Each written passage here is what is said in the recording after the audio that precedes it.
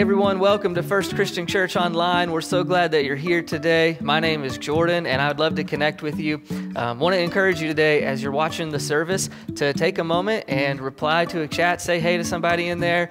We'd love to connect with you. Also, you can always hop on over to Scottsburg.church. That's our website, and on there, there's an online connect card. And I personally would love to connect with you this week if you fill that out and let us know how we can walk with you. Like I said, great things today. It's going to be a great service. Thanks for being back with us. We're glad that you're here. Let's take a few moments here and worship God.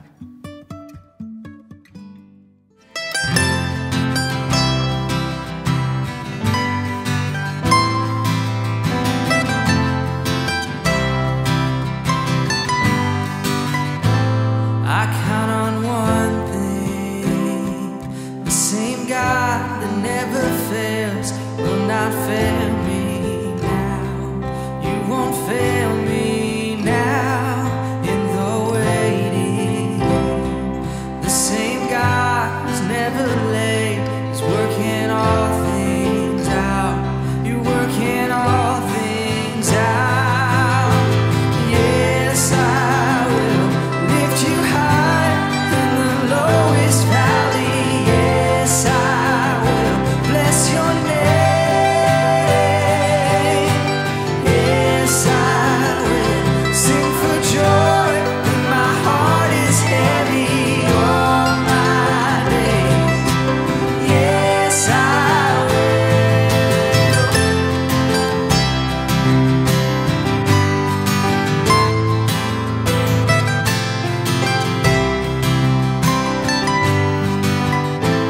I count on one thing, the same God who never fails will not fail me now. You won't fail me now in the waiting.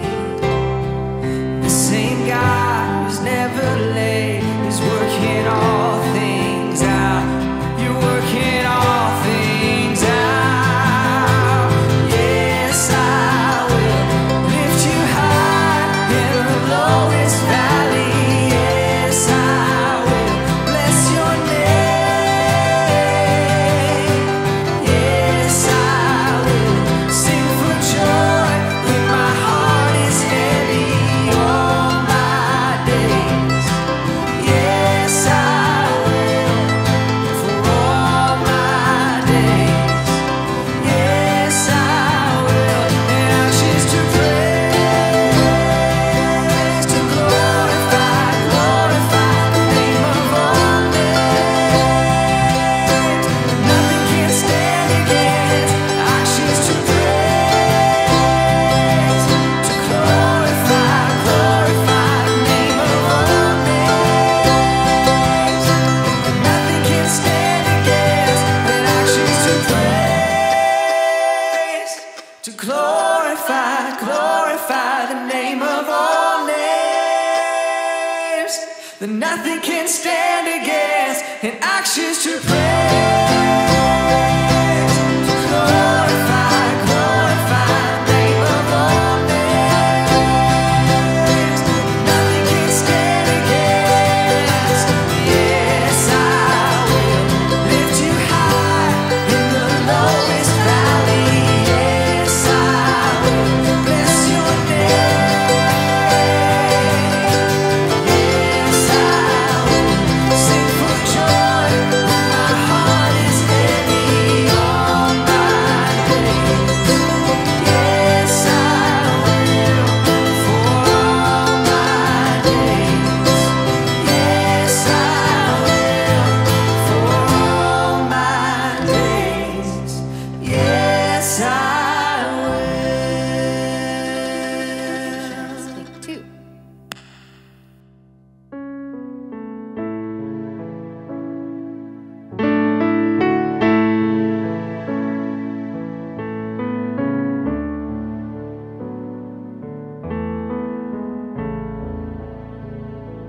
Blessed assurance, Jesus is mine. Oh, what a foretaste of glory divine, heir of salvation.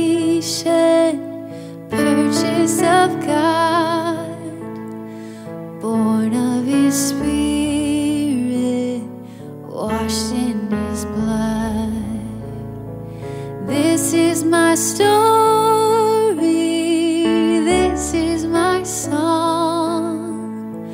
praising my Savior all the day long. This is my story, this is my song, praising my Savior all the day long. Perfect submission, all is at rest. I and my Savior am happy and blessed, watching and waiting, looking above, filled with His goodness, lost in His love. This is my story, this is my song, praising my Savior all the day long. This is my story, this is my song, praising my Savior all the day long, praising my Savior all the day long.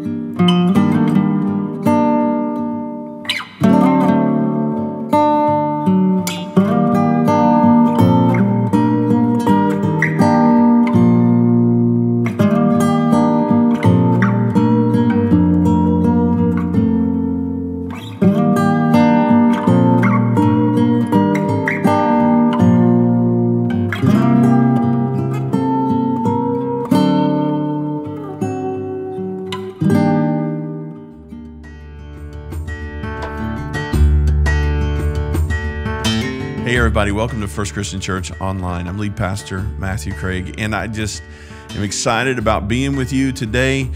We're starting a new series called Kingdom Living, and it's going to be over the next 4 or 5 weeks, 6 weeks, and just a great opportunity to share together. As one friend of mine put it, we're trying to live on earth with heavenly thinking, and it's going to be fun. So stick here with us. Get your Bibles open. Today we're going to be in mainly Colossians chapter 1, and so do that. But before we get there, I want to tell you a story, excuse me, about Hugh Halter. Hugh Halter wrote a book several years ago about the tangible kingdom, and he shares a story of his time after 9/11. He was in New York after 9/11, in Queens, New York, matter of fact, and he was training church planners. And every night after their training, they would walk down to this local Irish pub, and a waitress waited on them every night. Her name was Fiona, and Hugh says that she served us well, but she always seemed curious about our faith and what we were teaching pastors in this idea of planting churches. And so each evening, he said, our conversation just deepened. Until one night, she asked this, so why are you helping pastors lead churches if churches really don't do much good? Well, what could I say? Hugh said. And he said, I began to think about how could I explain my love for Jesus without bringing the church in it. So I simply just talked about the kingdom. Fiona was amazed. And I said, he was telling the story, and he said, I told her, Jesus came to offer an alternative way of life for all the exclusive, religious, sectarian, and sinful ways people live. Jesus called it the kingdom. It was huge for people back in Jesus' day, and it's still huge for anyone looking for a real relationship with God. She said, I never thought about the kingdom. I've never heard of the kingdom. Tell me more. Hugh says in his book, that night changed the way I think about church. My final night in town, he writes, I came to say goodbye before flying back to Oregon. I heard Fiona yell over a crowded room, that's the guy I was telling you about. You've got to hear how he talks about God. And as the bar room split, she called all of her friends over, and she looked at me and she said, tell them what you told me.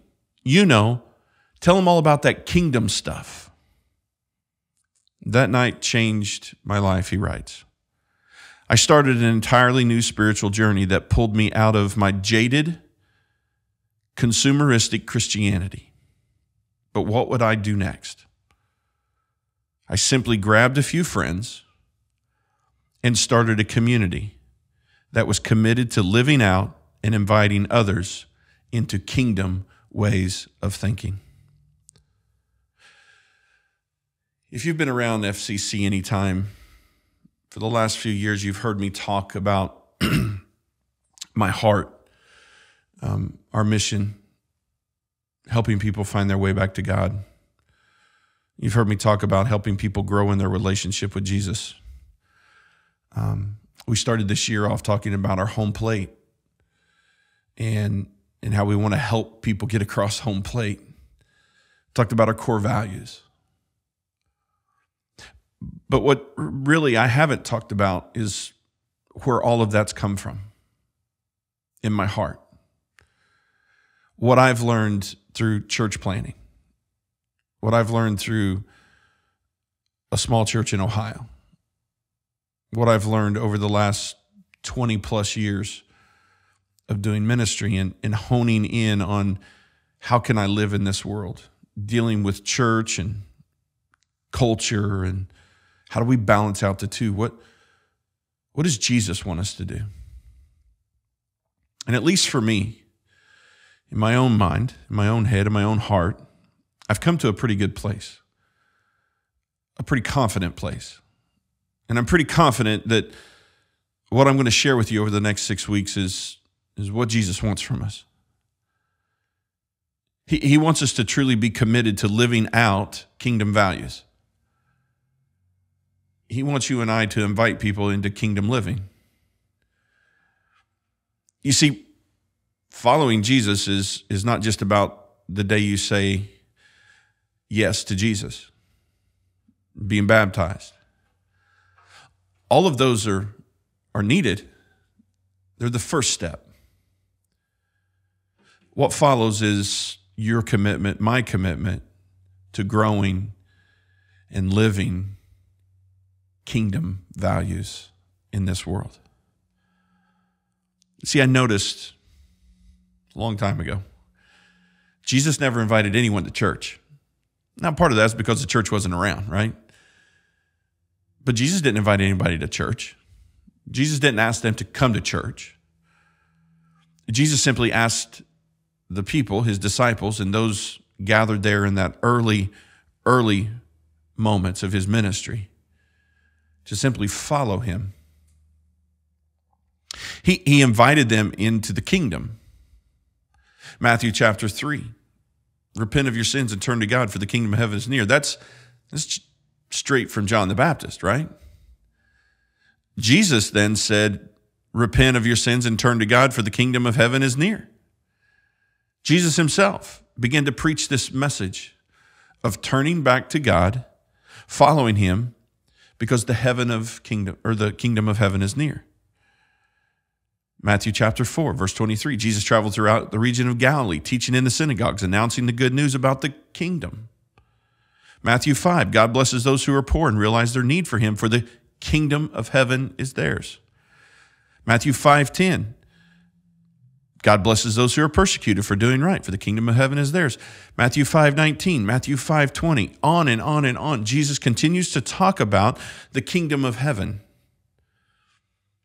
Most of Jesus' parables are preparing us for the kingdom. He doesn't necessarily talk about his death on the cross. He does lean to that. He does shadow that. But most of his parables are preparing for his return. And we just spent 17 weeks talking about it. The kingdom of heaven is near. Jesus simply, if I could put it in Matt Craig terms, Jesus points us to live out the kingdom of heaven here now on earth. He says in Matthew 6, chapter 10, now write this one down. Read it over and over. Think about it. He says, may your kingdom come soon. May your will be done on earth as it is in heaven. He's talking to the Father. It's part of his prayer. Matthew 6:33. Seek the kingdom of God above all else. Live righteously, and he will give you everything you need. He doesn't say, do all of these church things, do all this religious stuff. He simply is talking about attitude, heart, mind. Live in such a way that you seek the kingdom of God above everything else. Matthew 7:13. You can enter God's kingdom only through the narrow gate. The highway to hell is broad and the gate is wide for many who choose that way. You can only enter through God's kingdom only through the narrow gate. He didn't say enter into Jesus or into me. He's talking about God's kingdom. Why all this kingdom talk if the kingdom of heaven wasn't something that we were supposed to be focused on? He says in Matthew 7:21, not everyone who calls out to me, Lord, Lord, will enter the kingdom of heaven. Only those who actually do the will of my Father in heaven will enter. And there's the rub for me. There's the aha moment. Not everyone who calls to me, Lord, will enter the kingdom of heaven. Only those who actually do the will of my Father in heaven. And then I started thinking about will. And then I started down this path of what's God's will? Because you always hear somebody talking about the will of God. Well, what we're going to unpack today somewhat is this idea of will and what exactly it is. And so let's be clear. I absolutely believe that you need to follow Jesus. You need to follow Jesus. You need to be baptized. You need to be in a church. You need to be with a group of people, a gathering of people, whether it's in a house or a church building or wherever it may be. It's without a shadow of a doubt, that's important, and that's first things first. But we need to learn how to live with kingdom thoughts and kingdom values. Dallas Willard, in one of his books, suggests when we put our trust in Jesus, we're opening up a new life of kingdom living. Basically, he suggests that we're beginning a new life transformed and changed by Jesus so that we can be the type of people who live out kingdom characteristics, godly characteristics here on earth, and as he suggests, so that we can live out the power of God in our lives. What I hope to show you today is this. You must have harmony with God's character before you can live out God's power. I want you to listen to that again. You must live in harmony with God's character before you can live out God's power. You cannot live out God's power without first demonstrating God's character. Dallas Willard puts it this way. Living in the kingdom of God is walking in the character and power of God. You can't do one without the other, and you cannot have the latter without the former. N.T. Wright says, new life that has been implanted in Christians is to show itself in the form of energy, power, and strength to live in a new way. You see, what Paul is praying for the Colossians, is that this salvation that they have in Christ is displayed in their character so that God can then show them their power. That God can demonstrate his power through them. And the same power that is with Jesus, the same power that was with the disciples, is now with us, and we struggle to figure out, well, why don't I feel that way? Why is God's power not showing up in my life? Why am I struggling so much? Maybe it's because we're not living godly character. I'm not talking about right or wrong here, just right or wrong, doing the right thing or the wrong thing. I'm talking about godly character. When no one else is around, when everybody's around, what do we do? How do we act? How do we live? And so what I want to do with you today is just walk through some of this early part of Colossians so that we can begin to unpack this idea of kingdom living. So, are you ready? I hope so. If you're here today watching, man, we'd love to hear from you. We would love for you to drop us a note. We hope you'll do that. If you need a prayer, there's some things that you can do right there and drop us a note. We'll be praying for you. You can go to our website, scottsburg.church, find out some more information. But I want you to just take a moment here and get settled, because we're gonna go through this, and it's some good stuff, and I don't want you to miss it. All right, you ready? Cool. Here we go. Colossians chapter 1. Paul is with Timothy. They're in Ephesus. Paul and Timothy are in prison. Epaphras is working with Paul and Timothy while in Ephesus. And Paul takes this moment to write to a new church, a church plant. It's in Colossae. It's the Colossian church. It's a sister church to Laodicea. And this new church was started by the spreading of the good news of Jesus. And the Colossians were doing a really pretty good job of getting things going. Paul or Timothy or none of the other apostles had ever been to Colossae. And so Paul says, hey, I'm writing this letter so that I can encourage you. And he's really encouraging them to take on this kingdom mindset, this kingdom living. And he wants to give them some basics, some foundational information about how to live out godly characteristics. So if we jump down to verse 6, Colossians 1, it says, this same good news that came to you is going out all over the world. It's bearing fruit everywhere by changing lives. Notice a couple of things. Number one, it's bearing fruit. We think of this fruit as new disciples, new converts, new Christians, and it very much is. But it's also bearing fruit in the lives of those who are listening to the gospel. So yes, it's bringing new disciples in, but this fruit that is being produced is also this daily life fruit. It says, by changing lives, just as it changed your life from the first day you heard it. Here's the cool thing. When you and I live out kingdom values, God gives us godly character or godly power so that we can produce godly fruit. I know where your mind's going. For those of you who have been around church for any amount of time, those of you who read your Bible, you're going to go to the fruit of the Spirit, and we'll get there. But put a pin in it. Just keep in mind this idea of godly character, godly power, producing kingdom fruits. Or you could say kingdom character, kingdom power, producing kingdom fruit. Colossians 7 and 8, look at this. You learned about the good news from Epaphras, our beloved co-worker. He is Christ's faithful servant, and he is helping us on your behalf. He has told us about the love for others that the Holy Spirit has given you. Here's another key. It says the love for others that the Holy Spirit has given you. This isn't just natural love. This isn't just the love that everyone has for for their family, or for their friends. You don't have to follow Jesus to love people. That's a fact.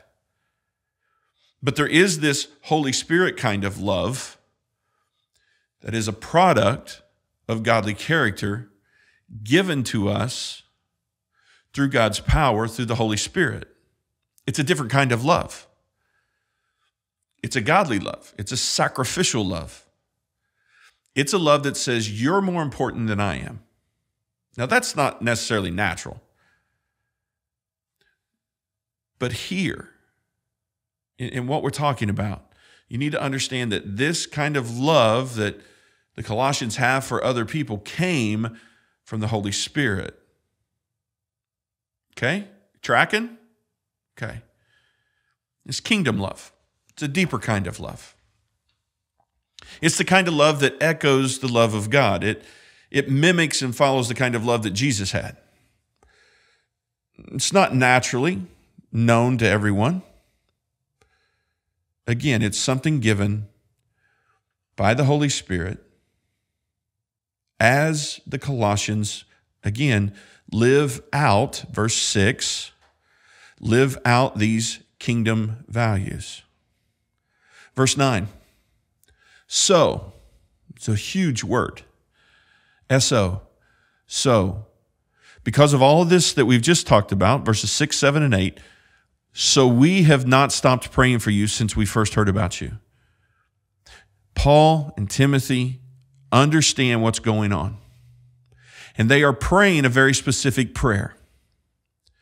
And it says, Paul here says, we ask God to give you complete knowledge of his will and to give you spiritual wisdom and understanding. Here's the tricky part. This is the will part that I am trying to break down today for you. For a long time, I thought of the will of God as, okay, what's God want for my life? Like, what job does he want me to have? Where does he want me to live? Who does he want me to love? What kind of car does he want me to drive? All this stuff, right? It would be like saying, okay, guys, listen, I have some good news and some bad news. The bad news is God has called me to the Bahamas. The good news is I've accepted, right? The will of God wants me to preach in the Bahamas. Okay, understand? Right? We think of the will of God as, what do we need to do as a job? What's a relationship? What does God want, or what does God have for me, right? That's not necessarily the will here. God's will also is what he wants for us, meaning how he wants us to live.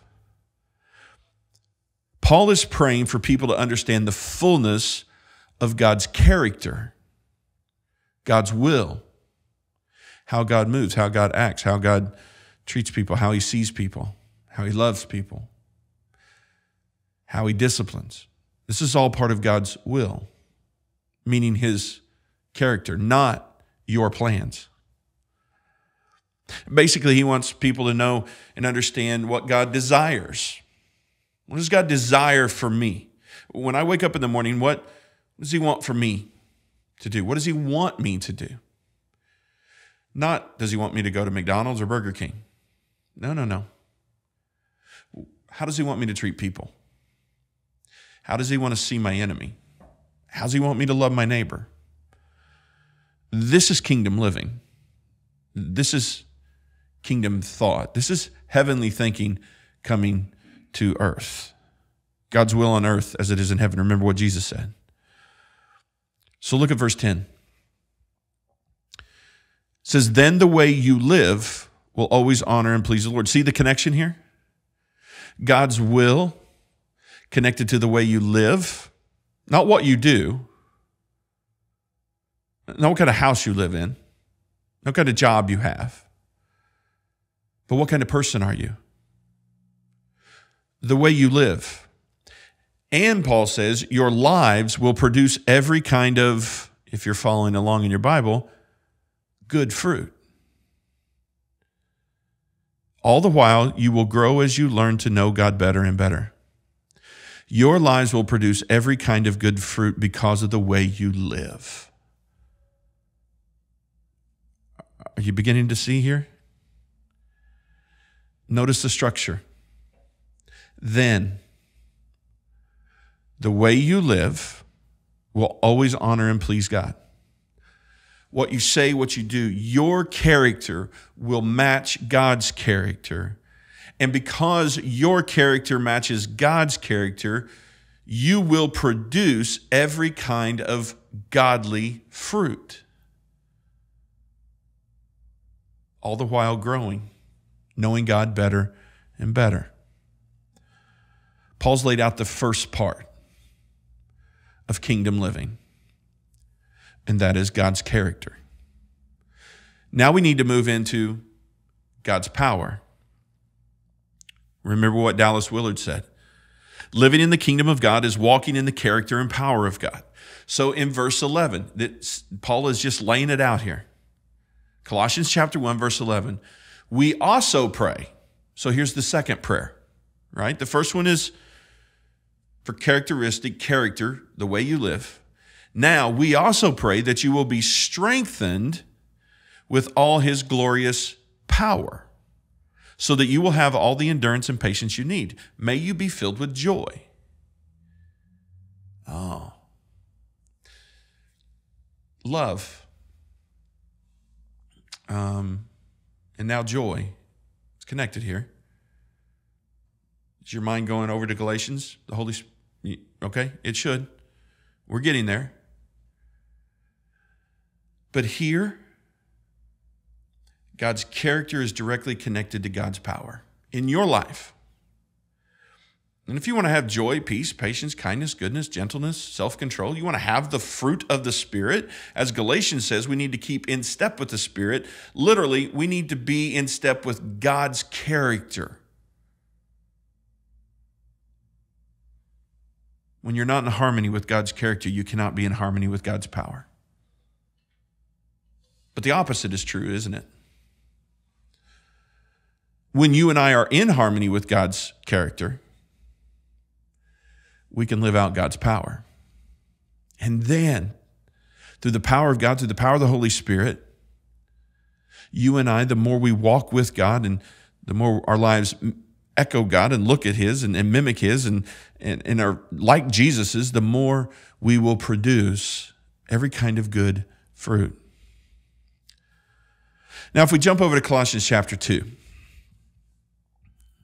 Paul begins another section. And he says, and now, just as you have accepted Jesus Christ as your Lord, you must continue to follow him. There's this idea that this isn't just a one-time thing. Godly character is like, oh yeah, I know what godly character is. It's all in my mind. No. We learn it and then we live it. He says, let your roots grow down into him. Let your lives be built on him. On who? Jesus. Our roots need to grow down deep into Jesus. That's our foundation. Our lives need to be built on Jesus. Then your faith will grow strong. The confidence in God will grow strong. And you will overflow with thankfulness. Notice another characteristic of the Holy Spirit working in our lives. Now, Galatians chapter 5, the fruit of the Spirit. It's the one that you recognize, right? But the Holy Spirit produces this kind of fruit in your lives: love, joy, peace, patience, kindness, goodness, faithfulness, gentleness, and self-control. Those who belong to Jesus Christ have nailed the passions and desires of their sinful nature to his cross and crucified them there. Meaning, we've taken our human characteristics, what we naturally want to do, and we've nailed them to the cross with Jesus. And because we've nailed them to the cross of Jesus, we have a new life in Jesus, so we take on new characteristics.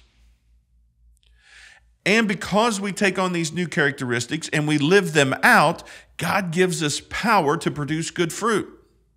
Here's the question. You know why I'm so angry? You know why you're so angry? You know why I'm so anxious? You know why you're so anxious? It very well could be I'm not living out the character of God in my life like I should.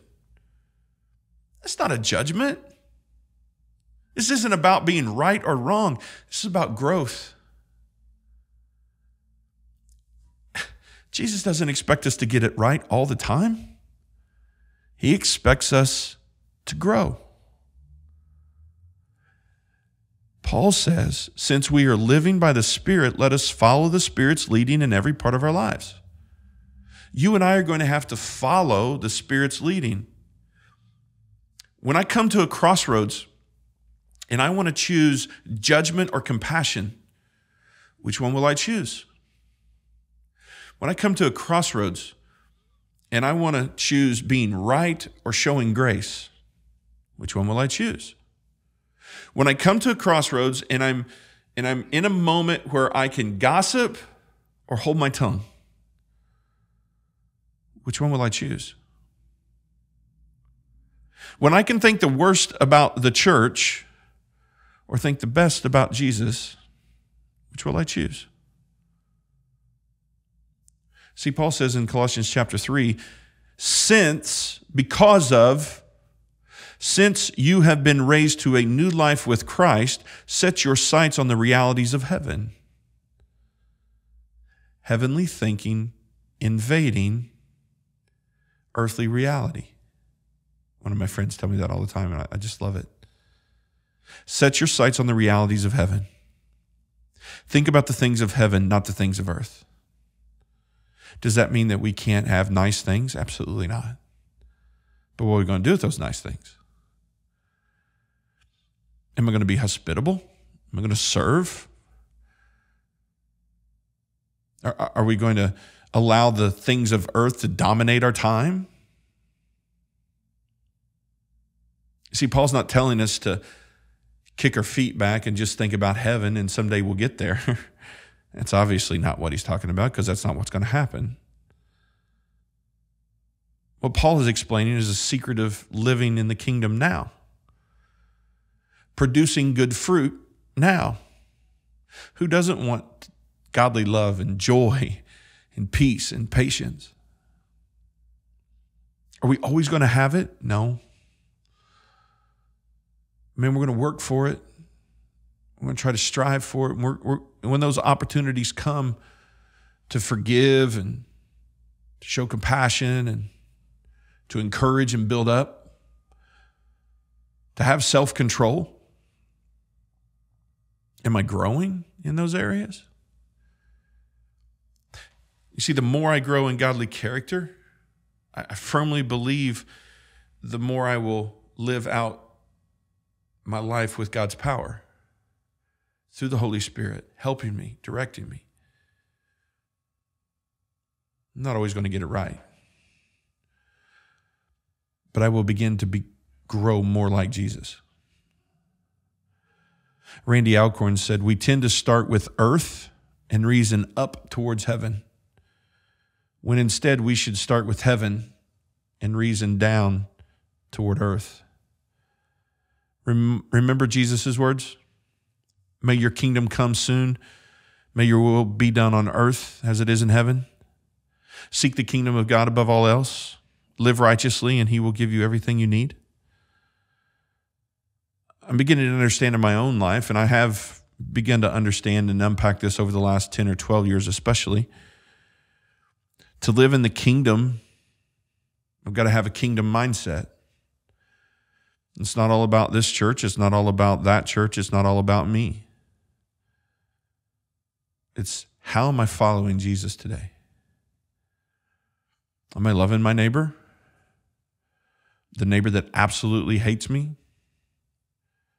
The neighbor who I would call an enemy? How's God showing up in that relationship? The spouse who hurt me? The boss who fired me? The child who has run away and left Jesus behind? The loved ones that I lost? What character shows up in those moments? And over the next several weeks, we're going to unpack a lot of those things. But let me just kind of land the plane here. Romans chapter 12, verse 1. Dear brothers and sisters, I plead with you to give your bodies to God because of all he's done for you. For years, I've thought of this as health. I'm not healthy. Obviously, I'm overweight. And I've struggled with that for a really long time. And this verse always kept slapping me in the face. Give your bodies to God because of all he's done for you. Matt, you need to be healthy. Yeah, I know I need to be healthy. That's not what this verse is telling me. There's a deeper connection here. And body isn't just health. Is health important? Absolutely. But Paul doesn't have in mind here, keep your body healthy. That's your spiritual act of worship. It's keep your body in check with God's character, meaning what you say, what you do with your hands, what you do with your feet, where you go, what you look at, what you listen to, everything about your body. Give your bodies what you put in your mouth, all of what your body is, mental and spiritual, emotional, all of these things, give it to God. Meaning, allow God's character to live out in your daily life so that you can live with God's power, producing good fruit. You want to be more joyful? It starts with becoming more compassionate. You want to not be full of anxiety? It begins by trusting. I think it's clear. Paul is telling us Jesus should set the pace. Jesus is the standard. God sets the tone. Godly character is the doorway to living a godly life. And that is the true way to worship. We want to worship God. We want to love God. We want to follow Jesus. It begins with godly character, God's will for our life. The Bible teaches us here in Romans that there's a direct connection between our minds and our bodies. Transform your mind, your body will follow. Transform the way you think, our actions will change. Our mindset will change. And when our mindset changes, our actions change. And when our actions change, our mindset changes. They're directly connected together. And the more we transform one and the other, the more we're transformed. And so the more we're able to worship God in a way that our life is good and pleasing. Because God's will for us, his will, to love your neighbor. How do we do that? How do we love each other? How do we find true joy? If we follow Romans chapter 12, verse 3 and 5, Paul begins to set the foundation for this transformational lifestyle. One, he says, don't think you're better than you really are. You ain't all it, right? Be honest in your evaluation of yourself. You got to evaluate yourself. You got to check yourself. Am I living out godly character? Measure yourself by the faith God has given us. Measure yourself by God's standard. And just as your bodies have many parts, each part has a special function. So it is with Christ's body. When we are many parts of one body, we all belong to each other, meaning we all work together. We're all there for each other. That's kingdom living. That's the church. So, are you in tune with the Spirit? Are you in step? Does our church body look that way? Or does our church body look very worldly? Does your life look worldly? Are you acting and following the characteristics of this world? Gossip and slander, argumentative, divisive. Are those the things that are your characteristics? I don't know. Paul would say, be honest with yourself. Evaluate yourself. That's the first step. Does my life look like God's characteristics are playing themselves out? Am I living godly characteristics when I'm dealing with my friends and my family and my coworkers? And if I'm not, I can't expect God to give me his power. Because God will give his power to those who he knows will do the right thing when it's their choice. There was a